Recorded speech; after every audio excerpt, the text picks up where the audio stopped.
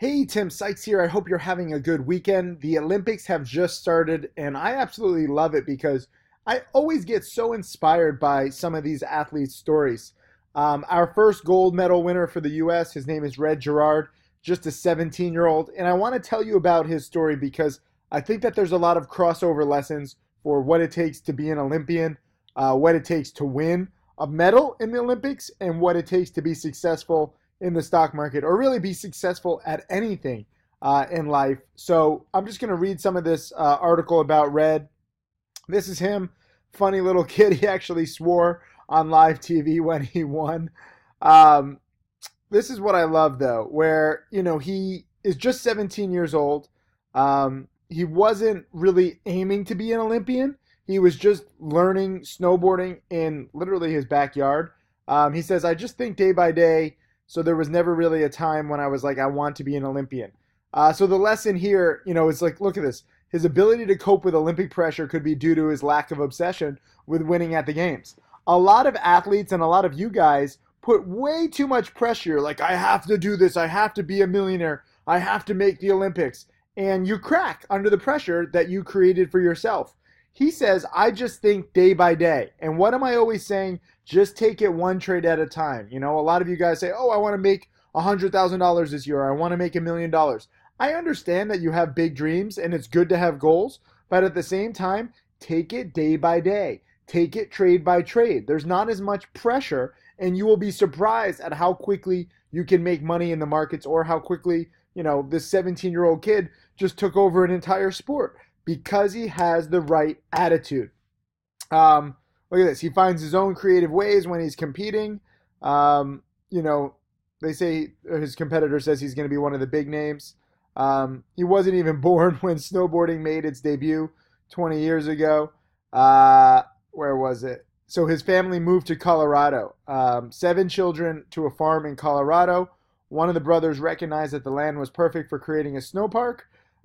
So the project was quickly energized, and it wasn't long before kids in the neighborhood were getting towed to the top with dirt bikes. Practices even lasted into the night after lights were installed. This is such a key passage where these kids have no ambition of, being Olympians or saying, hey, I want to be, the absolute best in the world. They're just having fun, literally in their backyard, and they're using dirt bikes, they're using lights, and they're practicing day by day. Look at this. Excuse me. Practices even lasted into the night. So a lot of you guys are like, oh, Tim, I have a 9-to-5 job, or I have school. I can't be in the stock market. Study at night, okay? You don't need a whole snow park. You have the internet. It's actually a lot easier to learn to become a stock trader and to learn everything you need on the internet. You don't need to use anything. You don't need to live in Colorado. You don't need to have lights installed. You have the internet. It's actually far easier if you have the right attitude. Too many of you guys don't, though. I like this. He says, I never thought I'd learning tricks in the backyard. There's been some injuries, a lot of concussions. I've ate some serious crap back there for sure. It's a dangerous little park. So this is a great lesson where there will be downfalls. There will be mistakes. There will be times when you lose money in the stock market, but you have to keep going. I always say this is a marathon and not a sprint. That's what you have to think about, okay? Even the literally Olympic champion of the world right now has had a lot of concussions. He's fallen a lot. He's made a lot of mistakes, but he kept going. Too many of you guys quit when something bad happens, or you're like, oh God, I'm not, moving forward. I'm not progressing as much as I thought, because you don't have necessarily the right attitude. And Gerard helps me explain it to you. I love this. So he's only 5'5" and 115 pounds. This is a great little analogy here where a lot of you guys might not have the ideal situation to be a millionaire. Like either you start with very little money, or maybe you don't speak perfect English. I mean, one of my top students, Stephen Ducks, barely speaks English. A lot of you guys think that you have to be good at math. You don't. Even this small little 115 pounder who just won the Olympics is finding ways to succeed no matter his situation. And no matter your situation, you can find ways to succeed. If you're starting with a small amount, okay, well then guess what? You have nothing to lose. You have no excuse because you have nothing or hardly anything. So you can train harder than somebody who has $50,000 or $100,000. Or, if you have a full-time job or you're in school, well then study at night, study on weekends. You don't have to trade right away. A lot of you guys think, oh, I need to trade like from day one. No, if you think about your path to becoming a millionaire and your path to becoming a successful stock trader as a marathon, trading is not necessarily important in the beginning. It's not about the money that you make or lose for the first month, 2 months, 3 months, 6 months. It's about practicing and learning good habits. So I thought that was kind of cool. I like this. Many of his daring moves were inspired by his friend Sage. I like this in a comparison because you might know I have a thing called the Trading Challenge. Excuse me, I got a cough. One sec. That's better. I paused it. I have a trading challenge where we have a very cool little group of students who really help each other and get inspired by each other and learn from each other. And I know a lot of you guys want to do like meetups, but trust me, newbies leading newbies is not the right answer. My trading challenge is because we have everything really organized. We have a whole curriculum, and it's a very tight-knit group that we've specifically designed, and frankly, that's where all my millionaire students have come from. So don't feel like you have to learn from other newbies. Learn from me. Learn from my trading challenge. Learn from what we've set up, because I understand that, trading can get lonely. You want other people to help you. Just like, Red was inspired by his friend Sage. Get inspired by my top millionaire students. Learn from my top millionaire students. If you're a trading challenge student, you have access to over 50 Tim Grittani webinars. They're all archived. You can see him trade live. You can see him answer questions. He has now turned 1,500 into roughly 6 million in 6 or 7 years. So get inspired, and not just get inspired, but actually learn from my top students.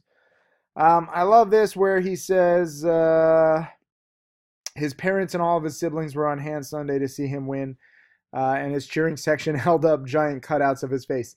This is great. I know a big problem with the stock market and becoming a stock trader in penny stocks is the fact that very few people will believe in you. I know way too many families and friends who say, oh, penny stocks are a scam, stock trading is a scam, Tim Sykes is a scam, and they don't support anybody in their wanting to learn.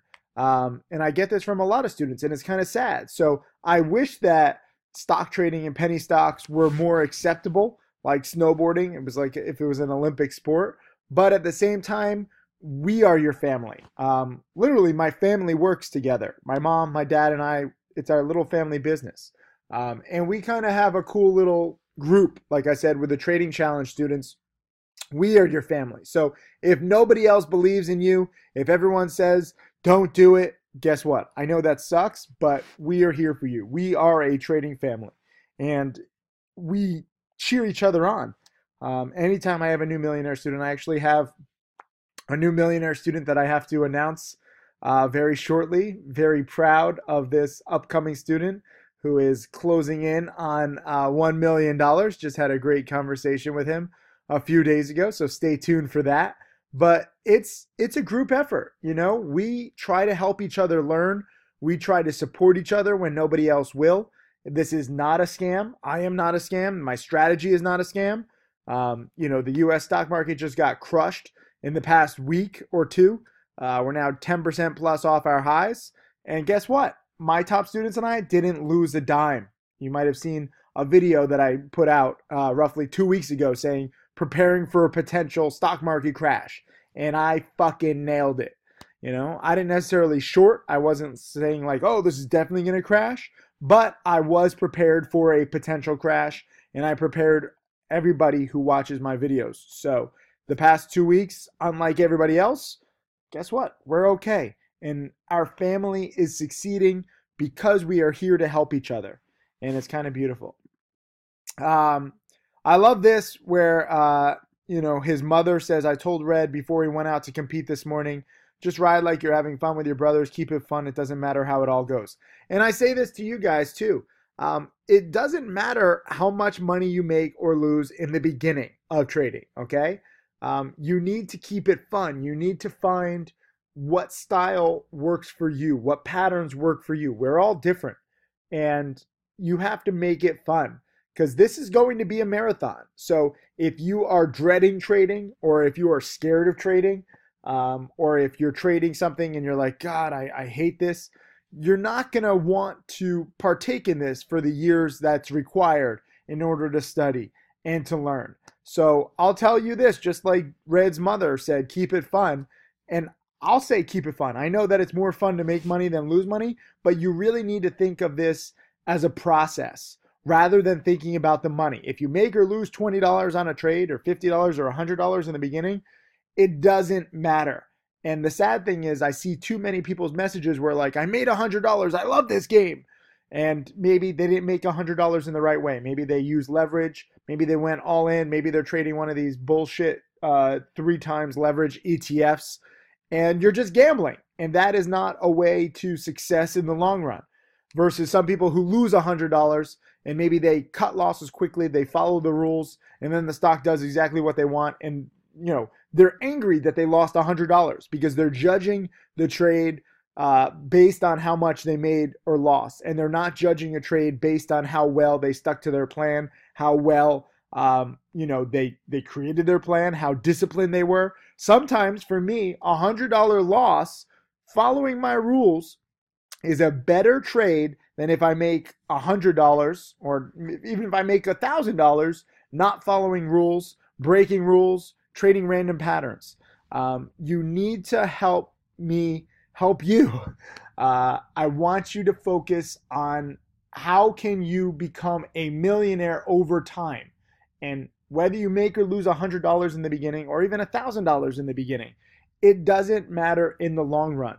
But good habits will propel you forward, versus if you are making money using bad habits or trading random patterns or gambling, that will hurt you immensely in the long run. And it's so difficult to, explain this because so many of you just judge everything based on your wins and losses.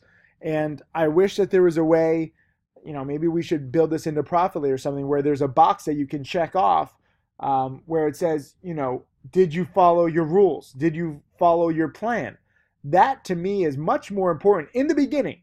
Later on, obviously, if you have a big account, the difference between making and losing $50,000, that really does matter. But in the beginning, if you start small, it's all about keeping it fun and learning good habits.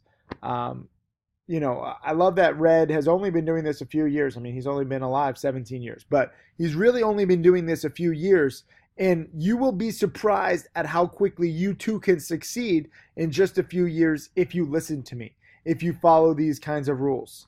So it's pretty sweet. Anyways, this was Red Gerard's little story here, and I really just see so much crossover. So I hope that these lessons help you understand your journey a little better. When the stock market is crashing or when it's slow, you don't have a lot of 20%, 50%, 100% winners like we did just a few weeks ago in any one given day. So frankly, I haven't been trading that much. I've been protecting. I've been trying a few dip buys here or there. I've been trying a few long overnight plays on first green days here and there. But at the same time, when the market is slow like this, focus on studying. Focus on refining your process. And, watch the Olympics. Get inspired by these stories. It's an amazing time to be alive. It's an amazing time to study, not just because of the internet, but because of where the market is. I think that, hopefully we have more downside. It's actually healthy for the market, even though it's not fun. We've been up way too much the past few years without any serious correction. So this is good for the market. I wouldn't be surprised if we bounce right back to the highs too. But I'm going to take it day by day, just like Red has always been doing. I'm not going to put too much pressure on saying, oh my God, I must find the next hottest stock. I must play the next stock perfectly. I understand that this is a process, and I want you to understand this too. So leave a comment underneath this video saying, I love Red Gerard. those 4 words if you're inspired by his story like I am. Thank you. I'll see you in the chat room tomorrow.